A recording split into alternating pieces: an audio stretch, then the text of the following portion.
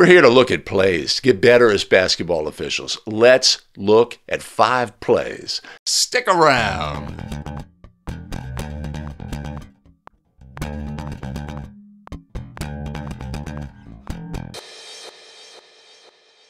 Greetings and welcome back to another episode of 5 Play Friday, the show where we take a look at game video, analyze all the things so that we can get better as basketball officials. Greetings again, everybody. My name is Greg Austin with abetterofficial.com. We craft video to help basketball officials get better and take control of their officiating career. If this is the video content that you find valuable as a basketball official, it'd be a great time to do all the things. Make sure you hit like, hit subscribe, and the notify bell so you don't miss out on any of our new content. We live stream 2 times a week. Join us for the live stream so we can all get better together. Fantastic. Allow us a moment to thank our tremendous show supporters. I can't do that. Okay. Thomas Burnside, Jay Brown, Mark Harvey, Darwin Sonata, and Roger Mully. Much appreciated and much love. You want to support the show, you know there's going to be a link down in the show notes below. All right, today we are looking at plays. Stick around for our bonus play. It's that wild and crazy last-second possible travel from down in Florida. So we're going to look at that play on the bonus. Let's take a look at play number 1.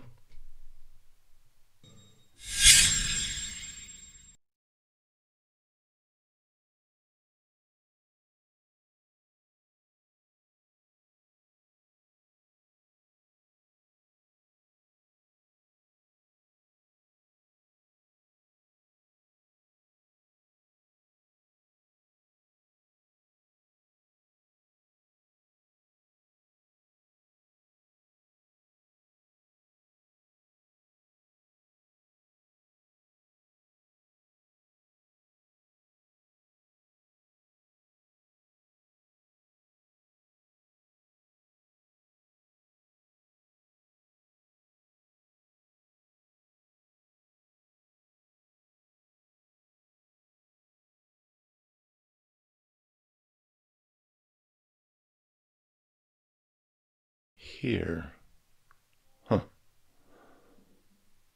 Okay, so we have a pull-down play, 2-person mechanics here in California. This is down in the LA area. And let's note, this is from Desert Valley Officials Association.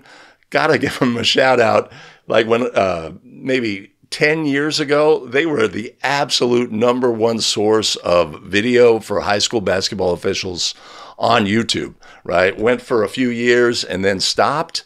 You could still find the channel, but I could not tell you how excited I was to when is something new coming out on DVBOA. So shout out to them for that. But we have a pull down play here and a possible upgrade. Non-calling official goes to the calling official. They have a conversation, and then we come up with an upgrade, intentional foul on the play. And so it's a great example of 2-person mechanics and executing, providing information, right? You may have a different view on this play. We see obviously the offensive player goes, takes the legs out from the defender on this play, but the defender, grabs their shoulder and rotates them. It wasn't just a prevent themselves from falling kind of thing. They rotate them on the play. Our crew gets together. Let's look at the body position of the crew, right? 1 official open to the players. 2nd official is really focusing on his partner. When we have players on the court, let's try to maintain a body position that's open. We can have a conversation where we're talking to each other this way as opposed to this way, right? So these are the habits we want to look at, habits and fundamentals when we have a situation like this. We don't know the temperature of the game.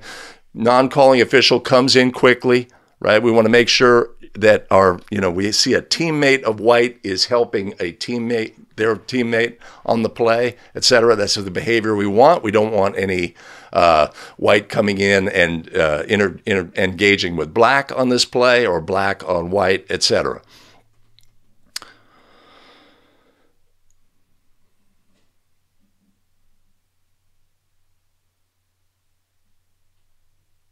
right? So pull down play, really kind of straightforward.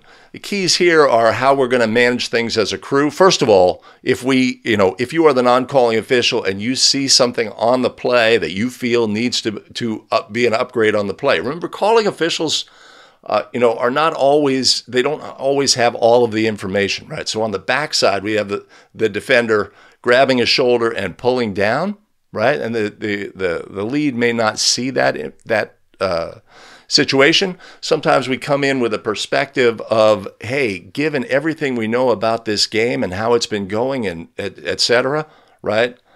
Here's what I have on that play, right? And that's how we want to approach it as well. We come to our partner and say, I have an intentional foul for excessive contact on this play, right? Not like we may come in and say, hey, do we need to think about upgrading that play? But if we feel that an upgrade is necessary, come in with what you have, right? This is what I have. And the calling official may say, may take that information, may not take that information, right? Les says he'd send him to the bench, right? So that's a decision we have to make in a two-person scenario. Is this going to be a quick conversation? Is this something that we need to discuss? We had this occur, then this occur, then this occur. It's a layered play. We may need to work out a lot of things. This is really kind of more simple, and we may be able to, have that conversation really quickly. Would have liked to see the calling official, though, not turn and focus on the partner as much as open up to the court and have that conversation. And if your partner's coming to you in this situation, right? So you're the calling official, you're the lead, your partner is coming to you, what's your first thought, right? They are coming with information about this play, and we need to be receptive to that information and not defensive. Like, no, I didn't have that. No, I don't want that. Let's just do this, right? So if our number one reaction as the calling official here when our partner comes to us is, hey, I'm ready to receive that information from my partner, right? They have the information. Let's go with this. Now let's look at the calling official. Let's look at the calling official after it gets the information and we're going to upgrade.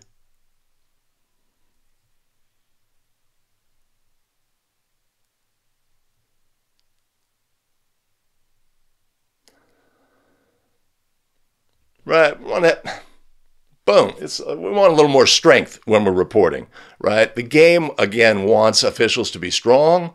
It's just like, receiving information from a partner is a success. It's not a fail. I'm the lead and I didn't have intentional. My partner came in and said, we need to upgrade. Oh boy, I guess I screwed that up. No, we're working together as a crew. Right? Our crew has been successful here in providing information. We're feeling great about this situation. Boom, that's intentional.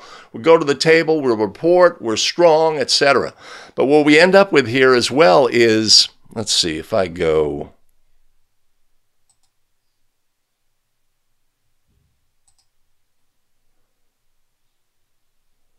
What we end up with here as well is, I'm going to make a trek over to explain the call to the offended coach. And that's not a good look.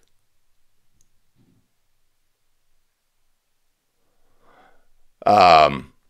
The coach wants an explanation. I mean, so we report, return, we know how we're going to administer this play, we're going to clear the lane, etc.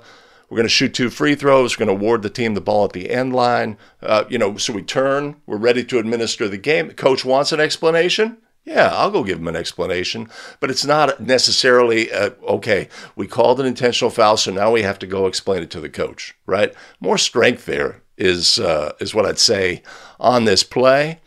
All right, let's move on now to play number 2.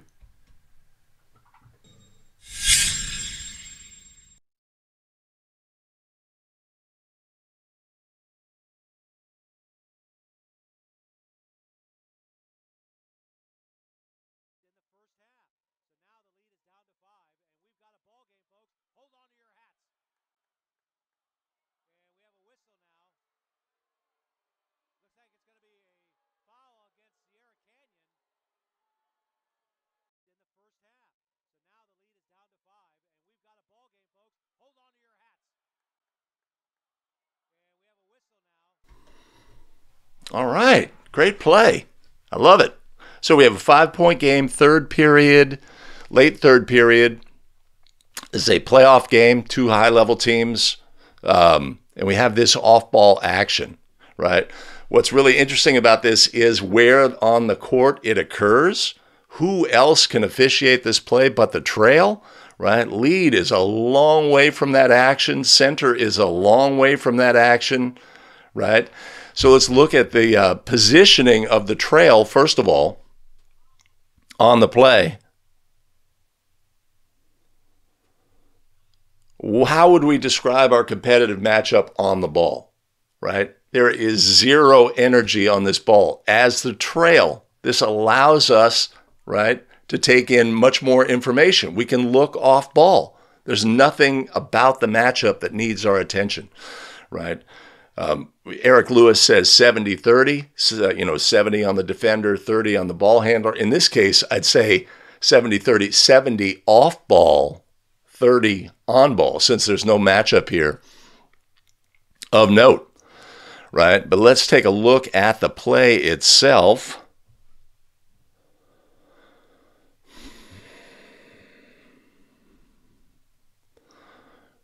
Two players are engaged, right? So what we have is a situation where our defender reaches out and puts an arm around, and then our offensive player clamps down on that arm, right? Super subtle action. Go there.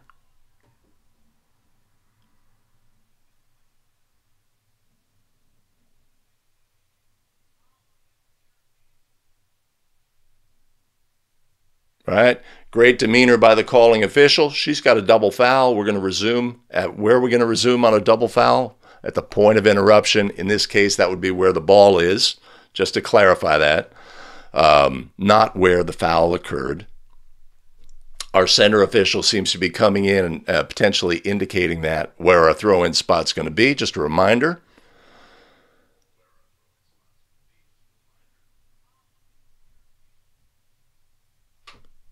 Yeah. So a good example of a trail not telescoping on a non-competitive matchup, right? That's takeaway number one. In this instance, when there's a non-competitive matchup, what's going to happen next? Where's the screener coming from? What's going on off ball, etc.? And this is a little corner of the court here where we really can't get, somebody can, the center could come across the court and get a foul in this situation. The lead could come, but they are so far away, it would be a real challenge. And they'd be maybe potentially reluctant to do so as a result. All right, let's take a look. Let's take a look now at play number 3.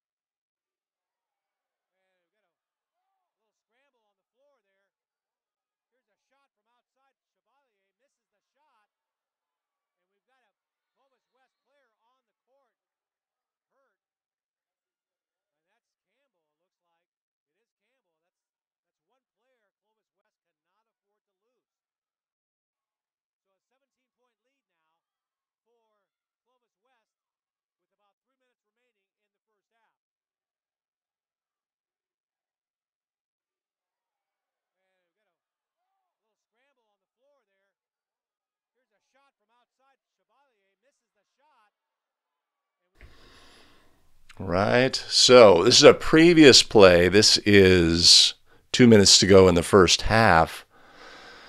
15-point lead. Game got much closer after this.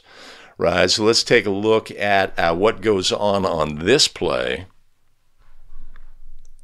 which ends up being unofficiated, and that's one of the huge factors on this play. When we have a player go to the floor violently in this situation,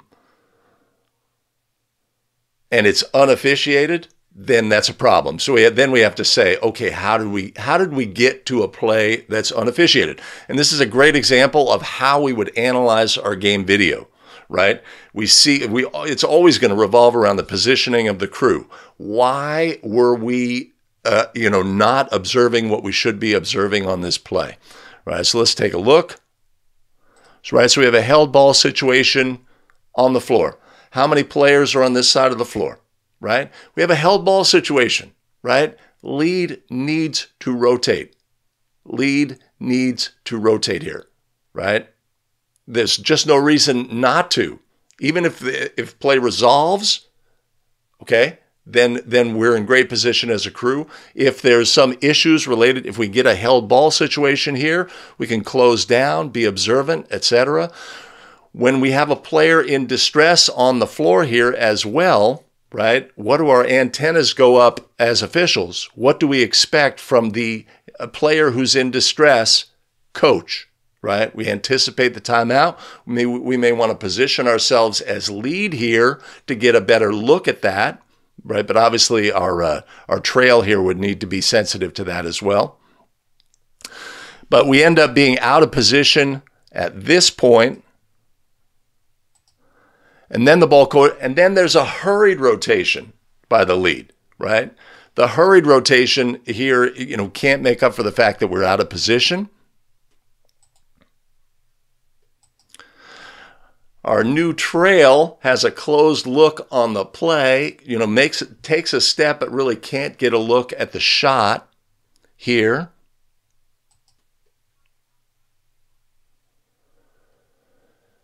And our new center, I think we see head up looking at the basketball, right? And that's, if we have cables up top and shot clocks like we do in California and things that there may be an out of bounds call on a play, sometimes we're inclined to do that.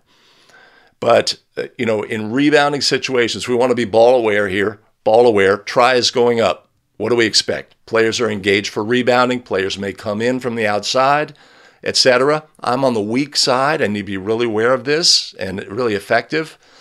And we just, if we're looking at players' numbers, we're in great shape. If we are disconnected from the players themselves and are looking up, especially in a girls' game, we're not going to have a lot of play at the basket, right? That can give us license sometimes to say I can focus my attention lower. On the house,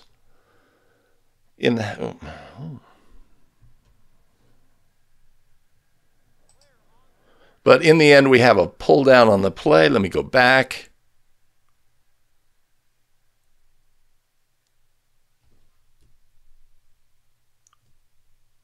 I'm at 4.2. I want to be at 4.3. Yeah. Oh, okay.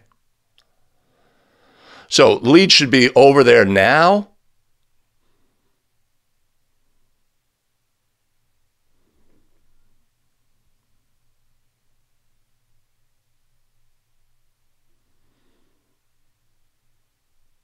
Those two are going at it. Let's take a look at the actions by white.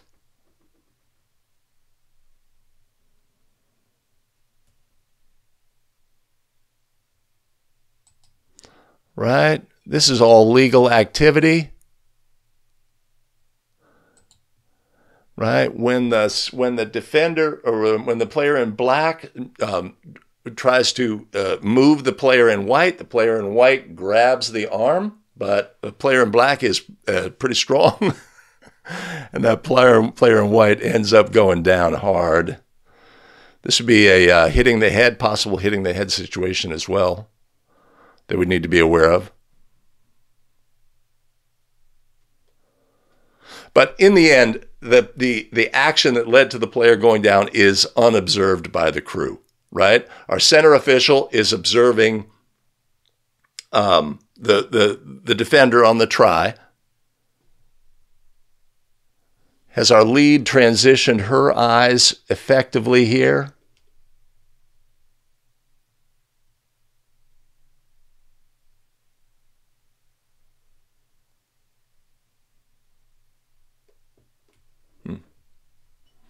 Maybe it was just a no call.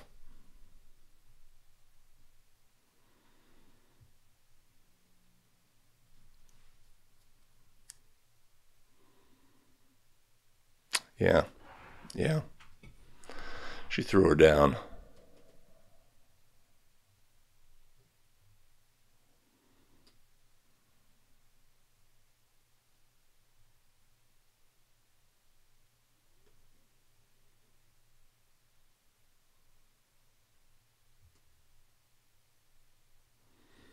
Yeah.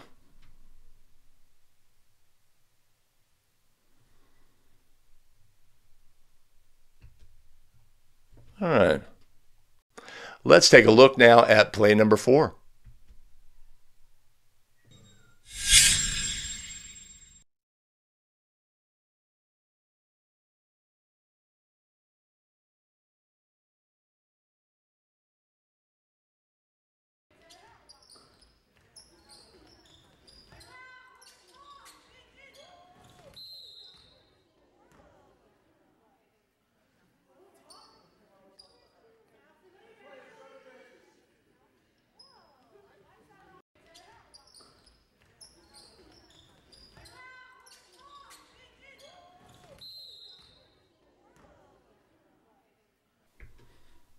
Right? A little simpler play scenario here. Not as much debate and certainly not unobserved. I go there. Yes. Okay. See, I want to be able to do that from the keyboard. Right. So we have a rotation on the play. Center's moving into position. We have rebounding action engaged. Our inside player has her arms straight up.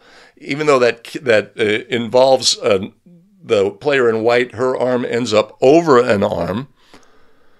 So we want to see how they got to that position. But in the end, the obvious action here is by white saying, both a twist and a push to throw her to the floor.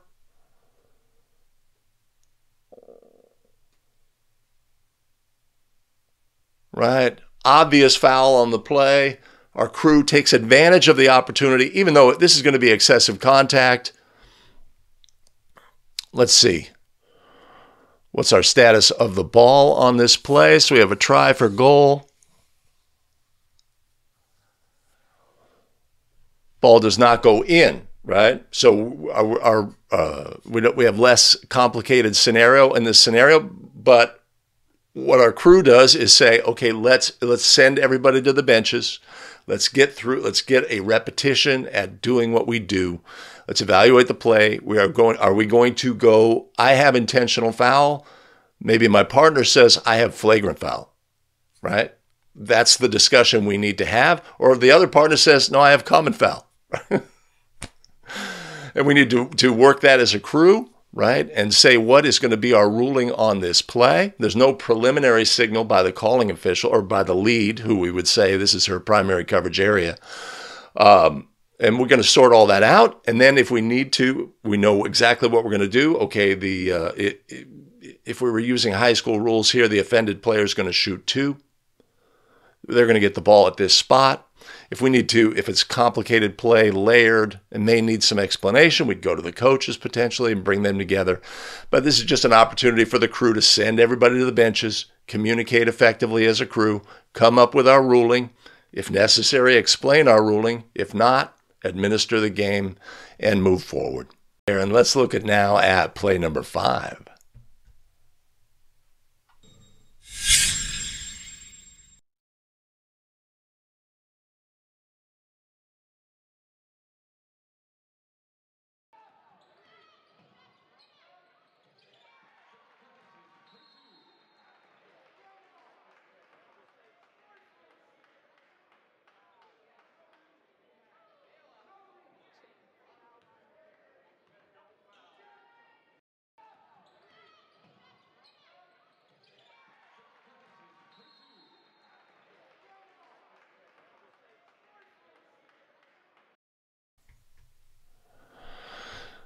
All right, so another throwdown. We are throwing down here today at 5 Play Friday. Let's take a look at this play. So we got a player crashing in. Little engagement. And then a pretty severe pull down, right? So the player coming in creates some contact, and then the player who they came in upon reacts by throwing them down. Our official comes up with a double foul in this situation. And our calling official, if we look,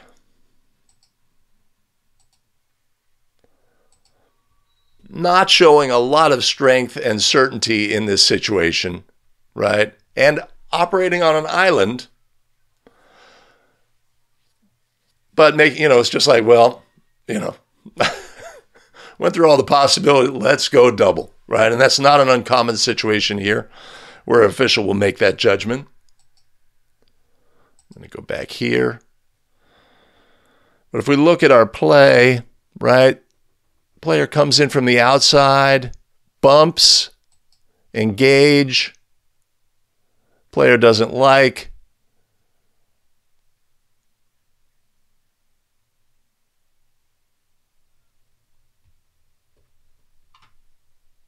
Let me see here.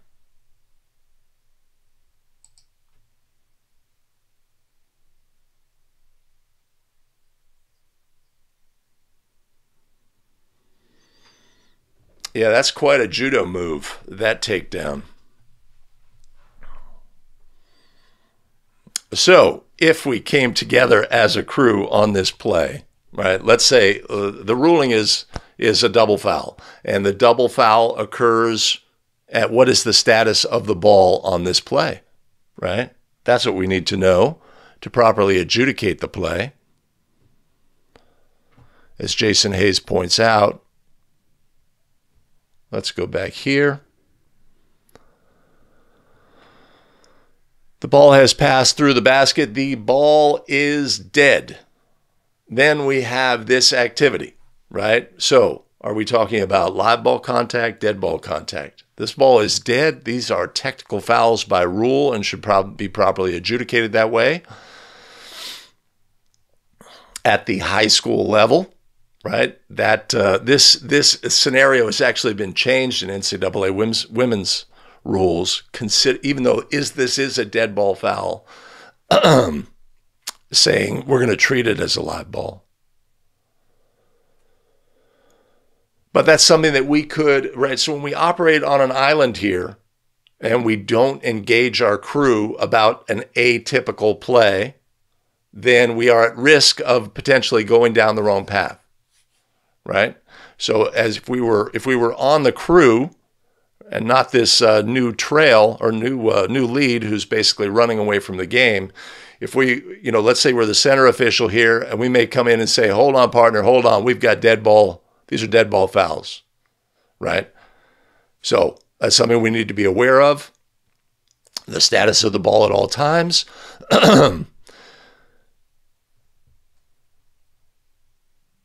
Right. All right, let's go there. Yeah. All right, let's take a look now at a bonus play. It's a wild one. Let's go.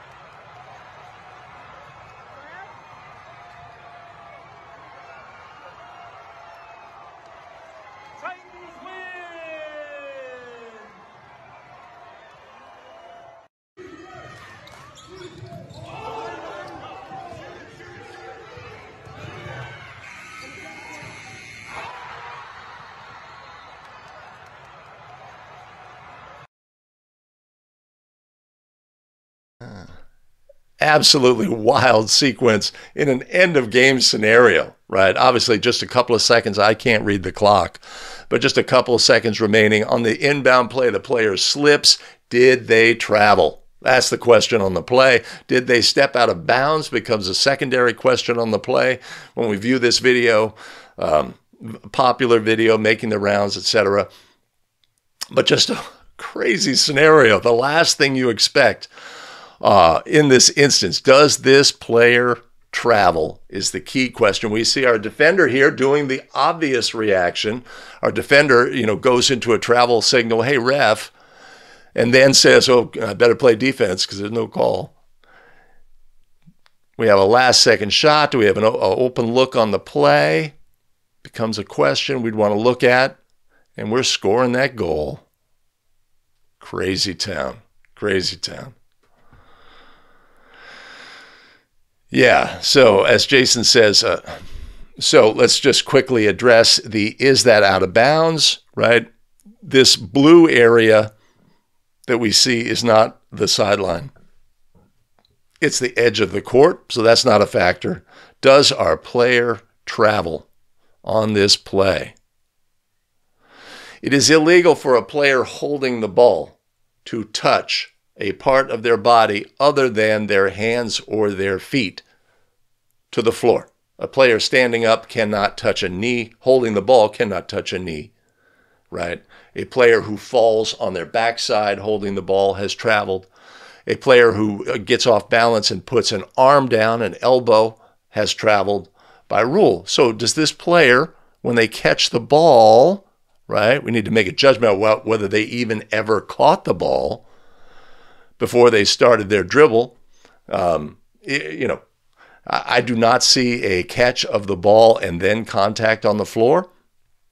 I don't know that I see a catch of the ball on this play. But the player who's then on the floor is not allowed to stand up, right? That's obvious. We know that. But wait a minute. They are allowed to dribble and stand up. And that's what this player does, right? Ball's loose, bounce, dribble, stand up, go. Crazy town. With the clock running down, has the wherewithal to pull up. Money. Last second shot wins the game, but excitement reigns. We love it when a game ends in this fashion. So this is a legal play by rule. They do not catch the ball and go to the floor. And then once they are on the floor, they can begin a dribble by rule and stand up, which this player does. Legal play, exciting play, game winner. Center comes in and scores it. And we are out of here. Hey, thanks for joining us today on 5 Play Friday. If you find this to be the content that you appreciate, great time to do all the things, the like and the subscribe and the notify. Allow us a moment to thank our tremendous show supporters: Thomas Burnside, Jay Brown, Mark Harvey, Darwin Sonata, and Roger Mully. Much appreciated and much love. You want to buy us a coffee? You can always head to abetterofficial.com/coffee. Included above, you'll find a link, and in the show notes below. Tremendous additional video content available here. I've made this choice. YouTube says this is the one to watch. You make your choice, and we'll see you in the very next video. Take care.